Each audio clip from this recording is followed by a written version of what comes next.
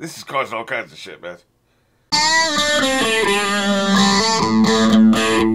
Well, last time we had the worst fucking family get-together ever.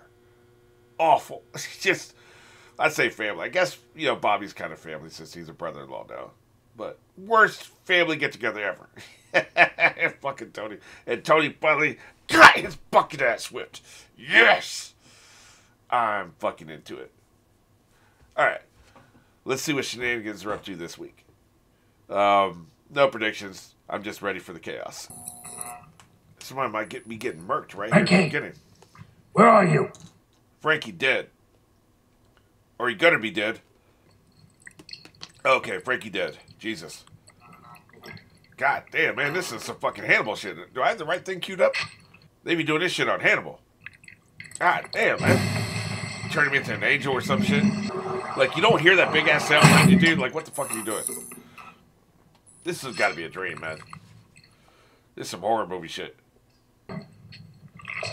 Okay, yeah. Totally a dream. Welcome to the chop shop, Kuji. Okay. Oh, shit. I was right. Horror movie shit. We're doing this with Chrissy's stupid fucking movie. We're seriously doing this. You know, the character is Michael after the actor who plays Chrissy. Yeah. Probably not a coincidence. Your movie is shit, Chrissy. This is mine too, Sally. What's funny is like the tone just felt so different. It's like I was literally wondering if I'd queued up the right thing. Yeah, it's shit. The investors are pissed. Danny Baldwin took him to fucking acting. Danny Baldwin, I thought I recognized that dumbass. The Eldridge Cleaver estate, they want an injunction. Yeah. Listen, you want to see some of it, we're finishing the ADR after lunch. What's that again? Sound up. Don't be using these fucking filmmaker words. Mr. Sacramone, He's how are you looking as today? happy as always. He's always a cheerful guy, right? Nose, both kidneys, God and the damn, brain. man. So he's going out like this, huh? Lobectomy, radiation, the goddamn chemo. Yeah, it is all for nothing. At this point, we're looking at stage 4 small cell carcinoma of the lungs. Yeah, dude, And you're it's not fucked. stage 5. Might as well snitch now, fuck it. 3 months. Give or take. I'd rather take. How you doing, John? Man, gloating ass motherfucker. Funny. I understand he's murdered a lot of people and ordered the murders of a lot of people, but still. What did Rosen say? How's the hotel? You all settled in? Don't change the subject, It's motherfucker. fine. You're deflecting. How you, Angel? You look beautiful. More deflecting. John, what about Rosen? Yeah, she can smell some bullshit. I don't know, sweetie. Just be honest, man. I'm very, very sick. Okay, that's pretty honest. Whatever you want to say about these two, well, there's nothing to say about his wife. My point is, the love between them was actually genuine. Like, one of the few genuine relationships on this show.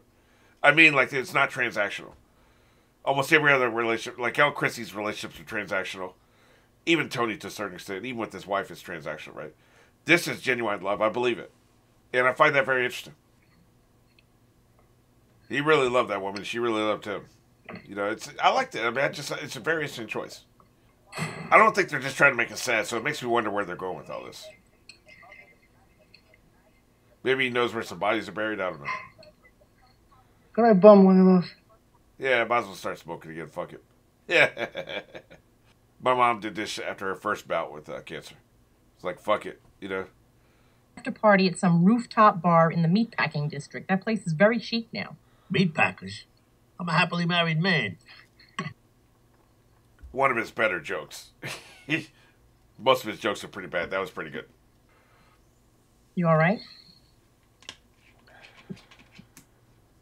Oh, Tony's sad. I can meet a normal guy, maybe. I heard that. What, Finn wasn't normal? I don't intend to discuss Finn. What about that? Screw the movie. I just want to hang with celebs. Why? You think you're gonna get to sleep with Paris Hilton? No. Who the hell would want to do that? Jesus Christ, man. Why she got... Stop fidgeting and eat your noodles. They definitely got some issues. Where are you going? The bathroom. Jesus. Yeah. Trouble in paradise. Meow. You two have a fight?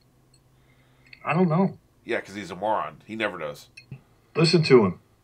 Check his ABG. I'm gonna have to ask you again to not interfere more. This is like Dr. House when he was in prison. I had reason to suspect she was cheating on me with her So you chiropractor. divorce her ass, dumbass. Jesus. Granted, I was abusing cocaine at the time Okay, mitigating and factor, I alcohol, guess. but I killed her aunt too. God damn, why'd the aunt catch her straight? What the fuck was that I didn't know about? she was there. Oh, okay. And the mailman. At that God point, damn. I had to fully commit. Jesus Christ, dude. Why are you here exactly? Stop sharing? Like, holy shit. I saw him speak once at an ASCO conference in Georgia. Good man. But, exactly. Actually, very. You got a window of 1 to 3 years. What about the metastasis? 2 rounds of paraplatin, docetaxel, and platinol concurrent with radiation. Come on, any cancer inside you is slowed to a crawl. Why'd they give me in 3 months? I want him to snitch or something? Fucking negative. We tell a patient 3 months, he lives a year. Who looks like a hero? Oh, good point. The plot thickens. Speaking of the plot thickening, I'd have my Glock in my hand anytime I came down from this paper. You got a sec? No. You always be looking so fucking rough. Brush your hair before you go outside, motherfucker. Our pitch is this, and it's the same we gave to Christopher Moltisanti. Oh, shit. Maybe never mentioned it. If you or any of your people ever heard of anything going down, Middle Easterners, Pakistanis, you'd be helping us a lot if you let us know. That sounds like snitching. I think there's a word for that. Your daughter takes pre-med classes in New York? She uses the tunnels? Oh, shit. Good point. Boy, they got Something to through. keep in mind. They got through to it, man. Invoke his daughter's name. That's all you need, man. The last time I'm going down for the paper. You tell that fucking Pollock to get here early and bring up the paper with her. Or she can go clean somebody else. No reason to get racist about it. Goddamn. It's too dangerous. Has been for years. Agreed. Somebody could be waiting to pop you, man. So that'll be our last iconic go down to the paper shot. That sucks. God, this movie's... Welcome to the premiere of Cleveland. Episode. Goddamn. Story of much like a child. A film has many parents. Play the movie. Nobody wants to That hear is you to speak, say, many motherfucker. Let the movie individuals speak for itself. who act like... That is Film Screening 101. Let the film speak for itself. Sit down and shut the fuck up. Anthony Soprano, everybody. Man, don't be calling me out, motherfucker. All right, once he came on board, the whole thing fell together. And all the other investors, too. Yeah, fuck him. I'm not Kelly commissioning about and our that. new baby. Typically, most investors don't want to be... Like, half the investors I use, I never had proof, but I had a feeling their spouses didn't know about them investing the money, right? Like, most of the investors do not want to be called out. They don't want anybody to know who they are. If only for the simple fact they don't want other filmmakers to come, hey, you finance this, why don't you finance us? You keep your investors private for the most part. Motherfucking son of a... Yeah, totally riffing on Tony. Yeah, we know, motherfucker. Look at him sitting there in his robe and shit. Hey, keep that shit on silent, asshole. I mean, he's a good kid. What you need is a man. Damn. To put it in the trunk. Shut up, Paulie. Do we really have to watch this Christie's movie? Goddamn, man. This is causing all kinds of shit, man. That was neat at the end. The creepy figurine and the crucifix. Yeah, that was shit. Alexandra. Very observant. Sacred animal. Everybody's a critic, right? I asked if you wanted popcorn. Jesus, she don't want popcorn, asshole. Jesus. You want me to make you plates? Terrible boyfriend. Color me shocked, by the way, that AJ's a terrible boyfriend. Fucking boss down in the cellar. Yeah, White wearing a man robe. Where'd you get Exactly. I don't know. Kick his ass. Artistic choice. You know how much Imperial vodka I scored just from this party alone? Had a couple of cases put down in your card. Yeah, of course he did. I'm not going to tell you how we got the keys to your car, by the way. Brian Raleigh, U.S. Marshal Service. Oh, shit. Terms of your bail confine you to your home, sir. Uh-oh. Say hello to Danny? Yeah. I'm a fucking lawyer! At least he got some vodka first. I'm very proud. Whatever else happens, you made a movie. That is true, by the way. Nobody can take that away. Exactly, 100%. Let me 100 pause years this from shit. now, That is 100% true. One of the old producers told me that when I made my first movie. And yeah, most of my movies were shit. None of them were successful. You know, never made any money off any of the movies. I never even took a salary from the investment money. You know, I always paid because I wanted every dollar to be on the screen. I could live without it, right? I had the means to live without having to take a salary. So I never made a dime off this shit, either during production or after.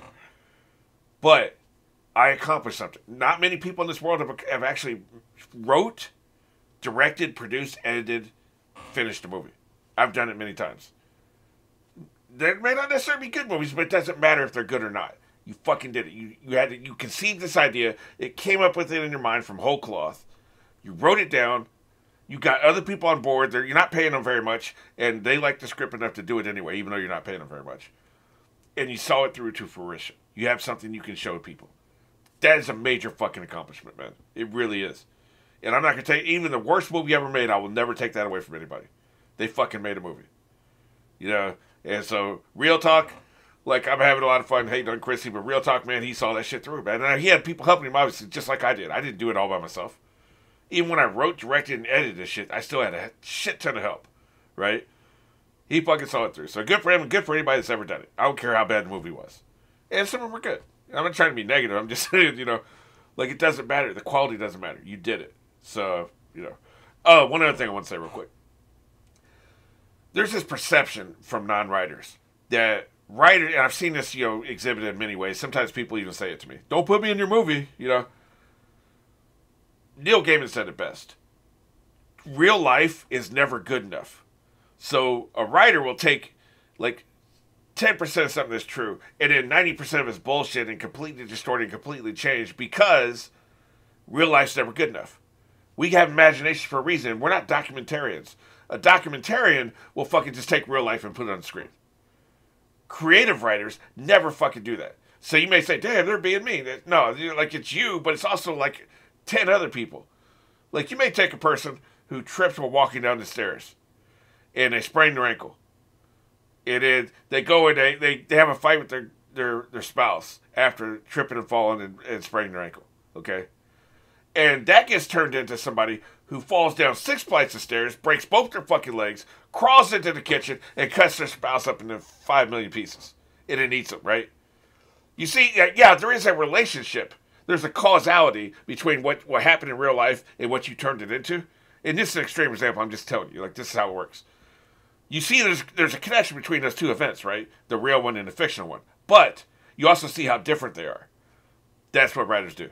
They take this, there's a causality, there's an inspiration, and they fucking run with it in the other direction. Even character flaws. Like, if you're a little bit jealous, a little bit snippy, it's going to turn into fucking Tony Soprano, right? You know? So, like, it's never, you know, if you have a writer friend, never worry. Like, there's going to be like one little tiny snippet of you in there, and the rest of it's bullshit. It's made up, you know, because real life's never good enough. So yeah, they're giving Tony, you know, we're giving Chrissy shit about like him putting Tony in it, but like it's not really that much of it. Plus, Chris didn't write it; he just had a few ideas.